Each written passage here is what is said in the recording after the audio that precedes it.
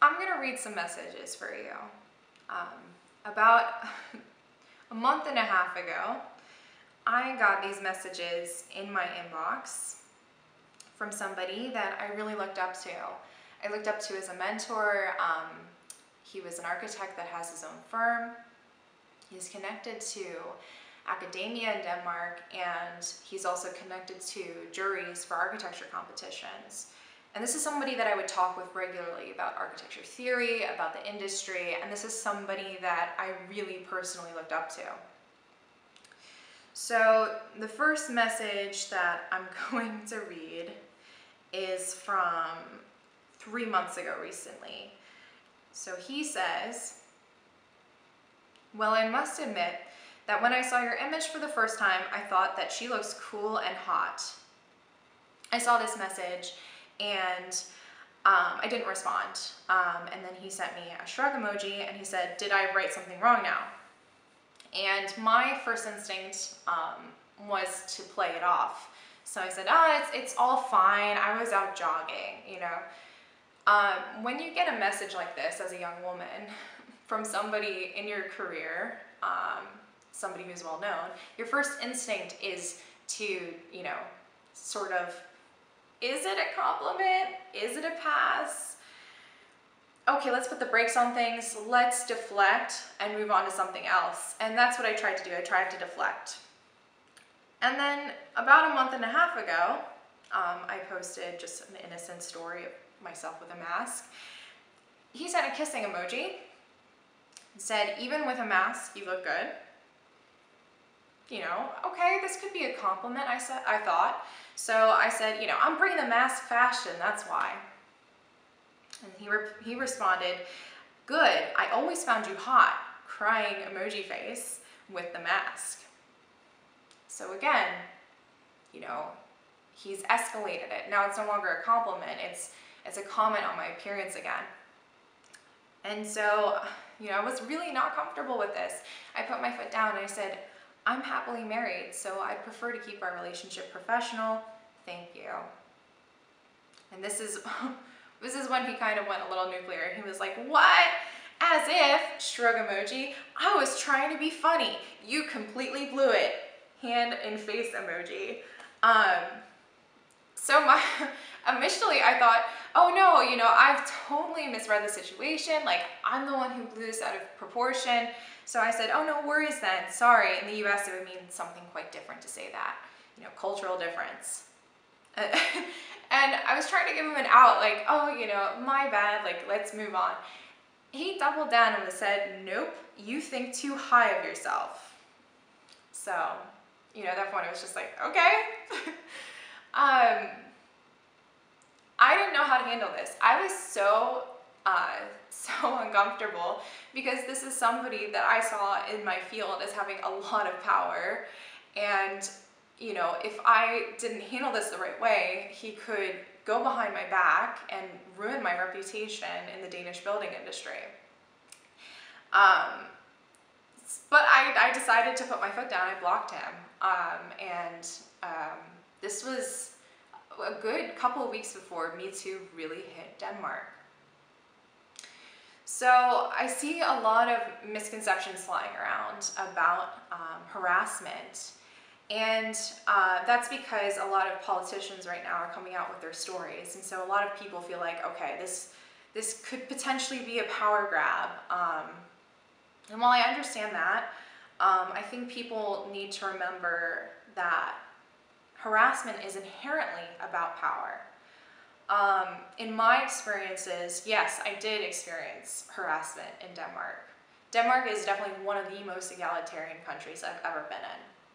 And that's because you have maternity leave and you have paternity leave. So for example, in the States, in architecture school, I was openly told, don't have kids. You know, if you have kids, no one's gonna take you seriously as an architect. They're gonna think that you can't balance both.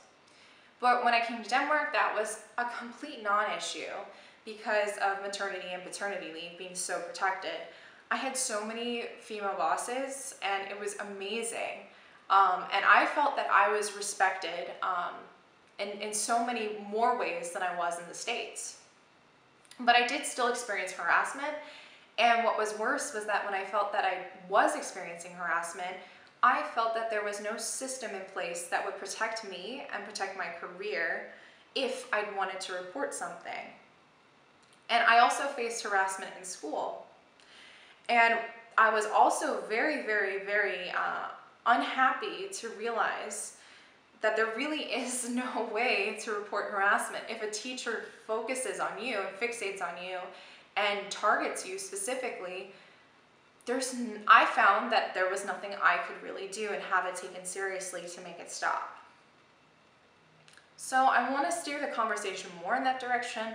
I don't want people to look at me and see me as a victim or an opportunist. This is why everyone is anonymous in these stories. I've removed offending details. I just want us to be able to look at harassment with open eyes and realize a few things. So, serial harassers tend to pick victims that are easy to target. They pick people that have power lesser than them, that they can then exploit and use to coerce and bully, essentially. It's a power play. And so it's totally plausible that somebody can both be a harasser and be seen as a good, upstanding coworker or person or father, and yet have this other side to them where they do this. And I think a lot of people struggle with this. It's not scary, bad people. It's people you know. It's people, you know, that you might have made excuses for.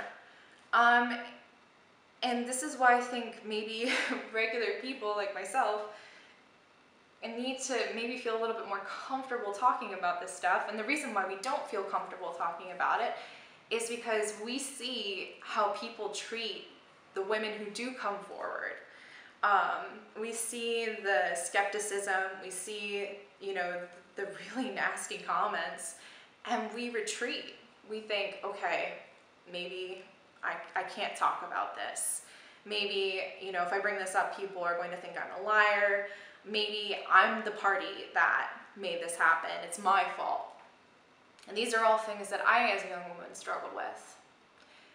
Until we start changing the narrative, until we start changing the culture of protecting the harasser rather than the person who has been harassed, these things aren't really going to change. So yes, I was harassed in Denmark, but you know, what would I like to see going forward? I would like to see an avenue, some sort of more impartial system where people can not only report what's going on, but maybe an avenue where they can even begin to start discussions. You know, I didn't want to ruin a person's career. I just wanted an apology, or not even that. I just wanted to be left alone. I wanted to, you know, complete my study with no problems and not worry about my grades. I wanted to, you know, continue with my career, do good work, and when these things happened, I was more fixated on trying to avoid a person that I had to find a way to work with these issues because they weren't being dealt with. And I felt too that if I reported them, then, you know, I was the one who would have my career nuked because I'm the one who's speaking up, I'm the problem. And that's just because who are you going to trust? Are you going to trust a 20-year-old girl who just started as an intern? Or are you going to trust the colleague that you've been working with for 8 years? Are you going to trust the 20-year-old girl who's the student of the teacher that is famous and lauded? Or, you know, who are you going to choose? Who are you going to trust? We need impartiality and we need a better system. To close things off, I just want to say that this is not an issue that only affects women. This is an issue that affects men too. And I find that I'm worried that if this happens to men too, that they don't feel comfortable talking about this because there's just some sort of perception that they wanted it somehow and that they're not man enough if they don't want it.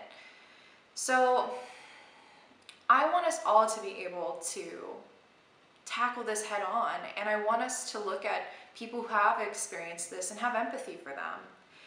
And I think if we do so, then we're just going to create work environments that are a lot safer and a lot kinder and a lot better for people.